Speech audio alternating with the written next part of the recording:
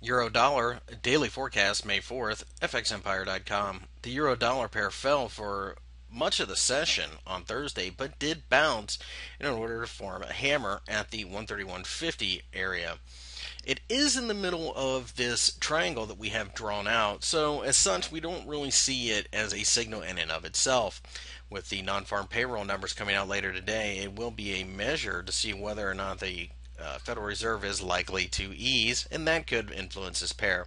However, over the weekend we have a series of elections in Europe, which could be important, and as such, we would be remiss not to mention that and think about it before reacting. Because of this, we will look at the way this pair closes at the end of Friday and then look at the results and the reaction at the open on Monday. More than likely, we will stay flat of this pair as it's kind of in no man's land in the meantime.